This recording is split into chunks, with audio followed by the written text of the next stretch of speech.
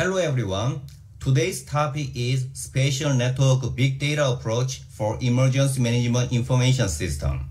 The goal of this presentation is to provide a key research problem in the area of spatial network database and data mining.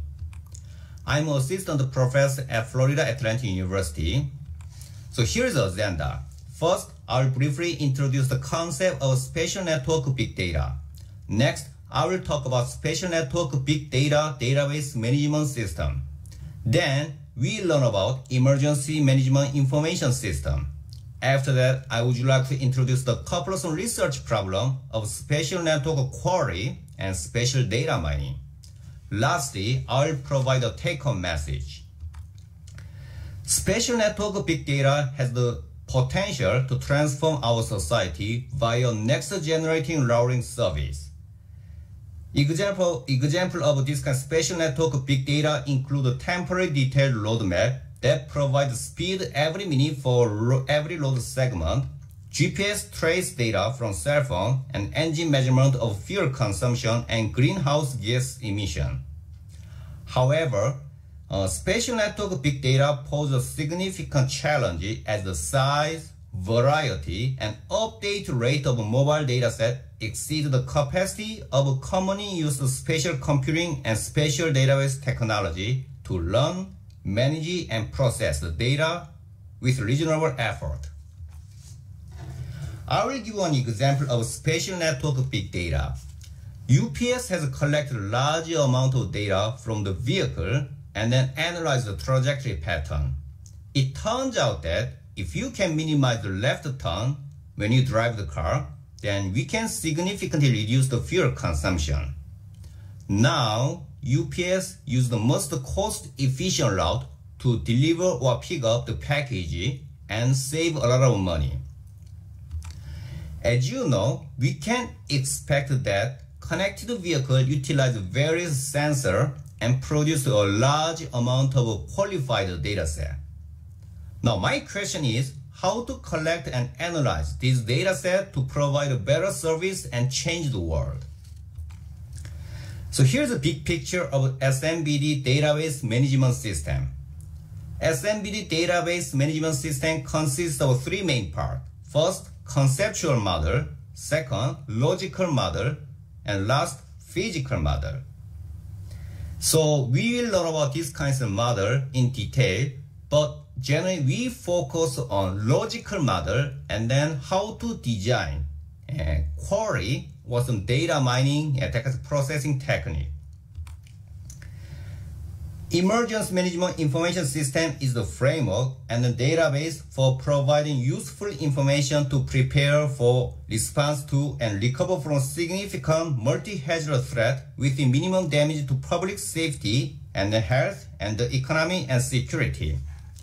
One of a good example is evacuation route planning system. We live in Florida, and we know that why evacuation is important during hurricane season. To increase the resilience against the potential threat, the main goal of emergency management information system is to timely utilize spatial and network dataset about location of a hazard area, shelter and resources, and how to respond to emergency situation. If we utilize the potential power of spatial network database and data mining technique, we can advance the emergency management information systems. So here we can see the high-level picture of data-driven model and then optimization technique. So we collect the spatial network big data from various sensors. In left-hand side, you can see. And we store and analyze these data set using spatial network database system. Then we can use spatial network query to provide useful information, including evacuation route and resource allocation plan. Then potentially the system provides feedback to the sensor to increase the accuracy of the collected data set. So you heard about data mining. Actually, data mining is kind of a spatial query.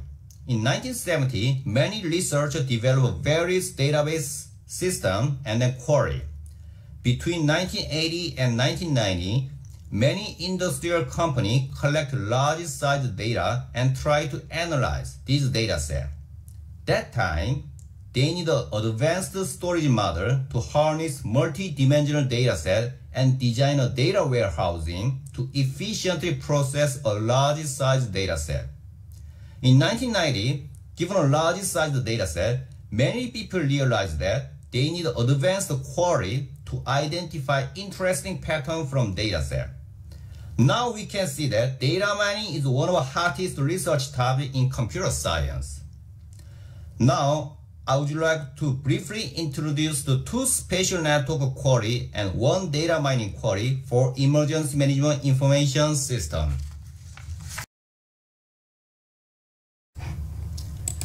The first one is evacuation route planning.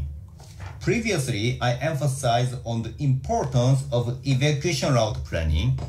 During evacuation, one of the main goals is to minimize the traffic congestion and also minimize the travel time.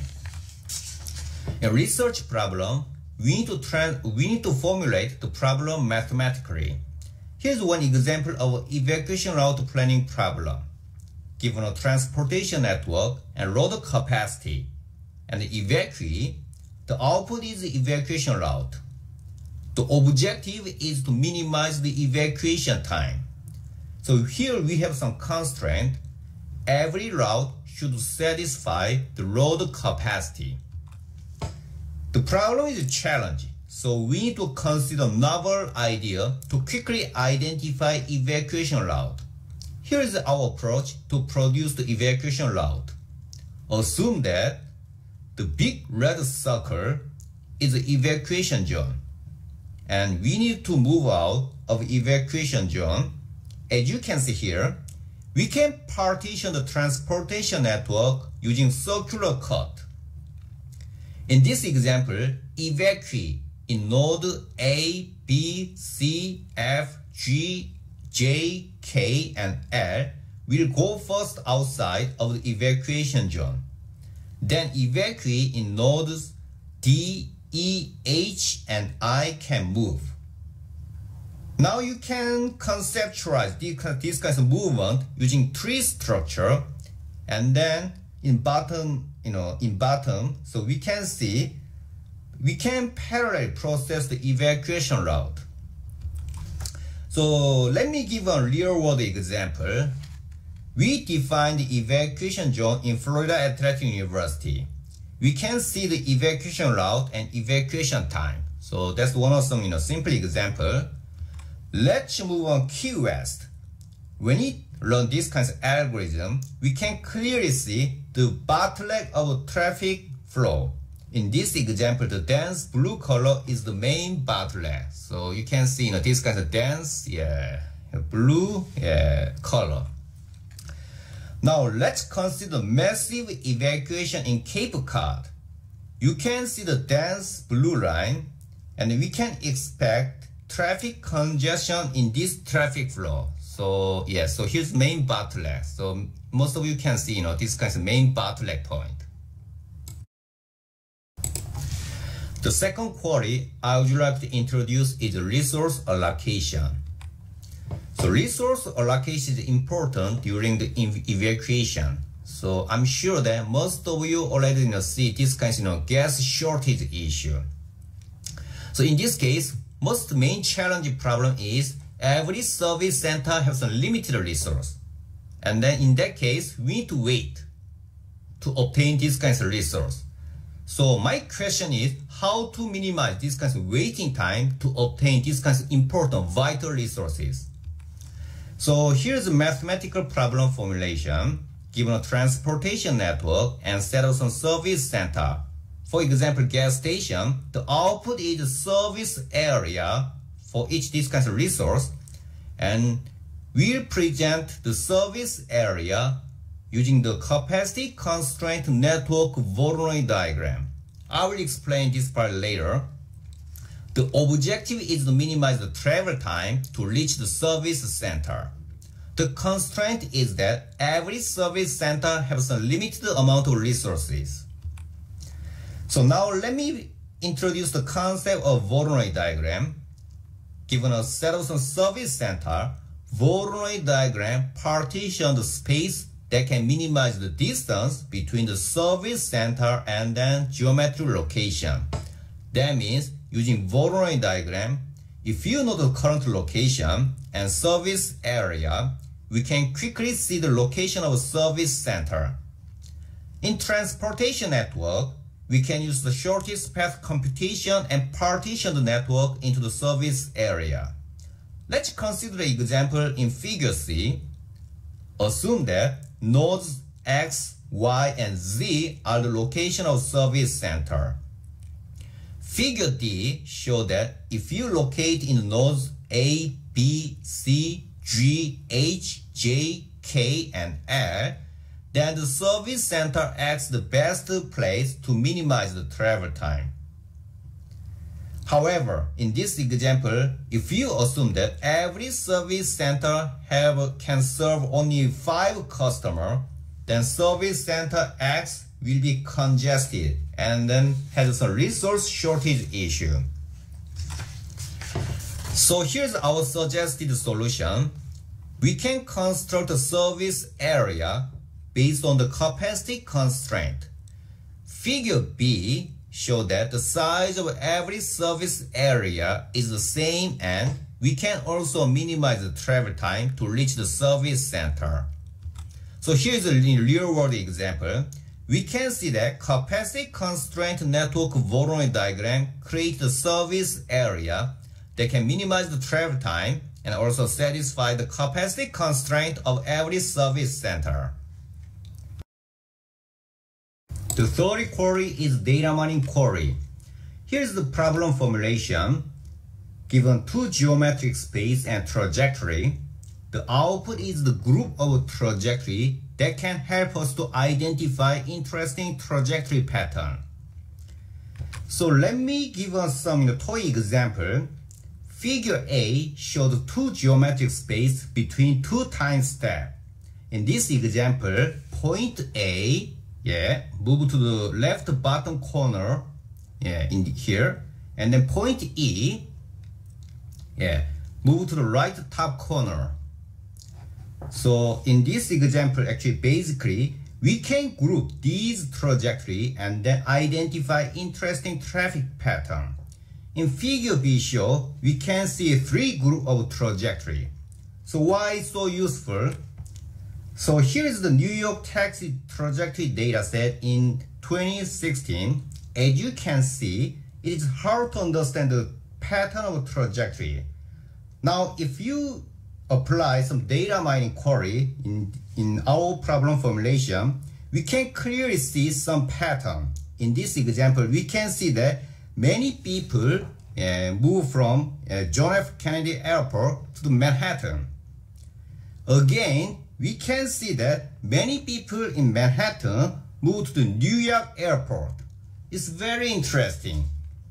So now you can see these kinds of trajectory data mining identify these kinds of interesting and unexpected pattern. Research is challenging because we need to identify interesting research problem and develop a novel algorithm to produce the solution of a research problem. I would like to say, if you have a strong motivation, you can do research. Here is some evidence. I work with some undergraduate students and I saw that they can develop a new database system query and data mining algorithm and publish the research paper. I would like to encourage you to join the research world and enjoy the challenging issue. Lastly, I level my presentation. Emergency management system is critical for homeland defense, but existing method cannot handle large urban scenario. You can see that communities still use handcrafted evacuation plans in 2020. Research is a challenge, but we can earn a reward if we show our motivation toward a challenging research problem. If you want to save the world and change the world, then I'm sure that you have a very good research problem. Thank you very much.